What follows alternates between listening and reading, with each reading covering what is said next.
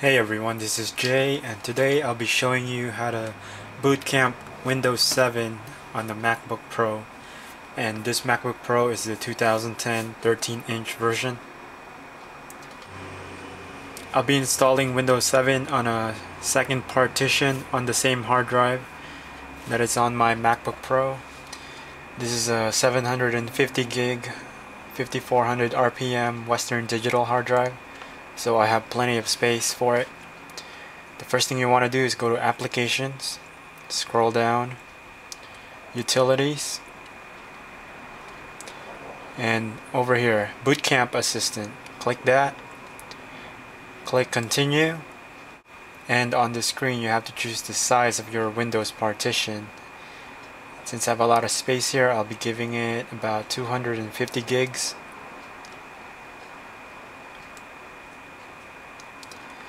Click Partition,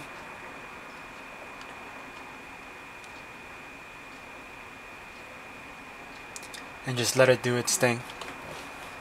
Alright, once it's done, you can click Start Installation, and I'm going to be installing Windows 7 64-bit, and your system will automatically reboot.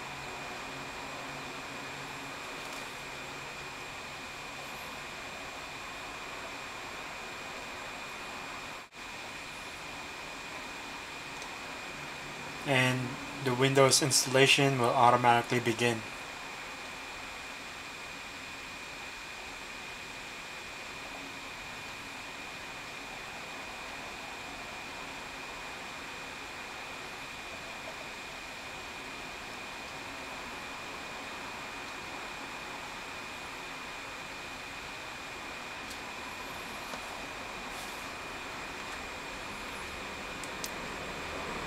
Select your language and your time.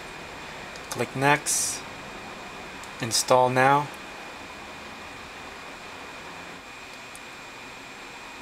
Accept the software license terms. Go to Custom Advanced. And you want to select Disk 0 Partition BootCamp. Go to Drive Options, Format, and format it. Click OK.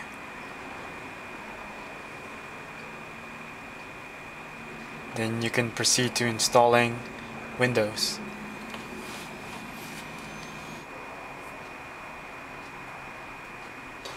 Alright, once it's done installing, it'll ask you for a username and a password.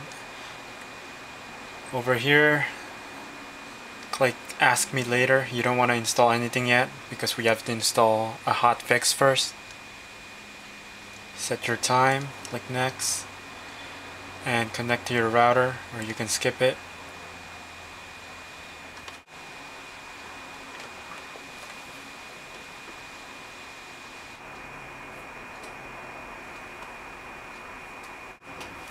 Alright, you're finally in Windows 7. The next thing you want to do is connect to the internet because we're going to be downloading a hotfix.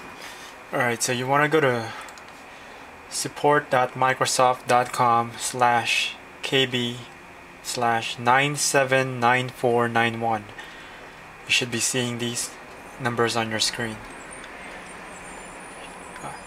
I can't provide you a download link because you have to request the hotfix from Microsoft and they'll email you the link for the download as well as the password to open the file, which changes. After you download that, you want to install it.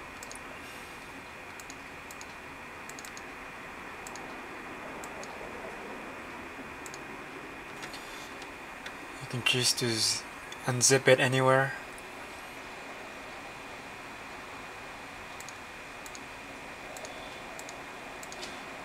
And I'll unzip it in a custom folder. See, password is required.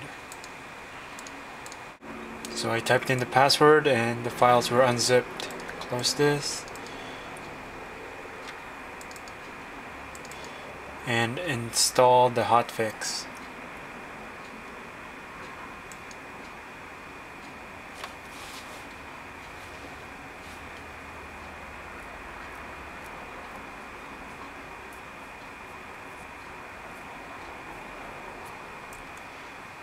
The main reason for this hotfix is that Apple, well, more importantly, the MacBook Pro has a known glitch where after you install Windows 7, I'm gonna restart this.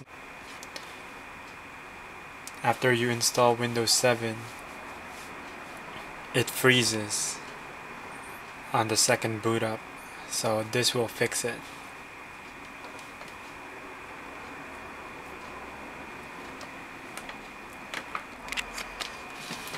The next thing you want to do is do not update using Windows Update yet. You want to use your MacBook Pro install DVD and pop that in there,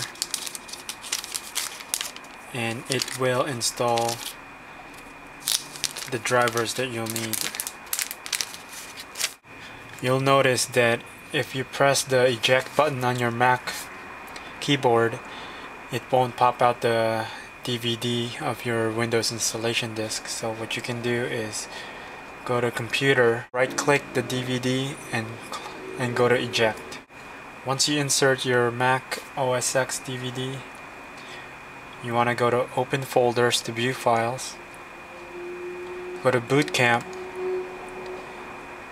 and go to setup.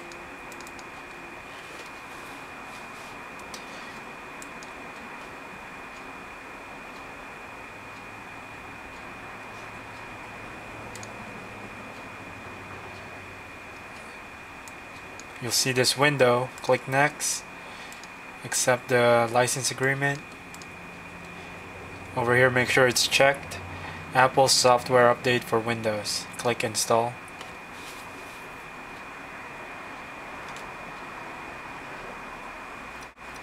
The reason for this is Windows Update might suggest some drivers for your Mac that's not compatible for it, so you want to install the drivers using the DVD that Apple supplied. Once that's done, click finish and the system will restart. Alright, once it restarts again, you'll see this pop up. You can just close that. Down here, type update. Don't click Windows Update, you want to click Apple Software Update. And also you'll notice that the resolution changed to the max resolution of the screen. Right here it says new software is available from Apple. There's a BootCamp update as well as QuickTime, Safari, and iTunes and QuickTime installations. I'm not going to choose those. I'm just going to update the BootCamp, install one item, let it download.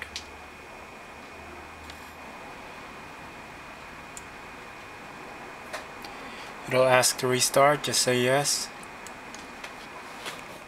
Now that everything's installed, we can use the function buttons up here just like in OS X.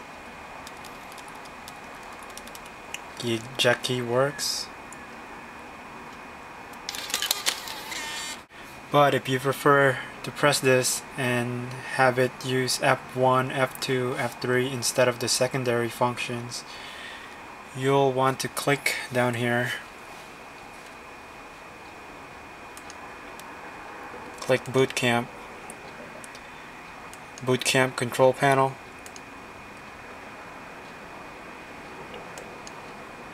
and keyboard. Use all F1, F2, etc. keys as standard function keys. Apply. Startup disk. You also want to use your Macintosh hard drive. Apply. And click OK. You can then proceed to installing the Windows updates or some helpful softwares like Flash, Microsoft .NET 4.0, Visual Basic, pretty much everything you'll need. You can also install your games and your favorite softwares. When you're booting the system, press and hold the Option key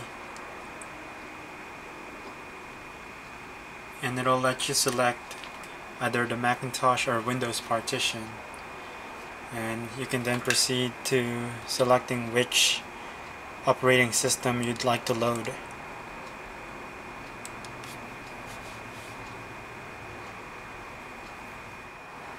That's it for this video. That's all there is to it. We have Windows 7 installed on this Mac. And thanks for watching. Visit mycortex.com for more videos.